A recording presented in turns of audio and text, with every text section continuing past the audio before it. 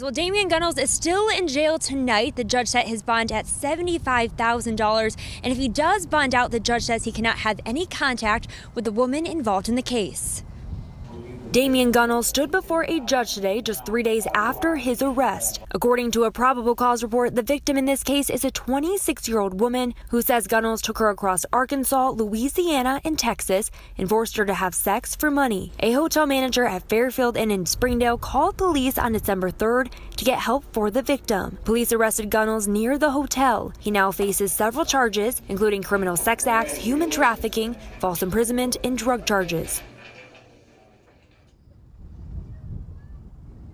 Damian will be back on court on January 3rd. Now, if you or someone you know is in need of help, you can contact the National Human Trafficking Hotline. You can find that hotline on our website at 4029tv.com. For now, we're live at the Washington County Jail. Kendall Ashman, 4029 News.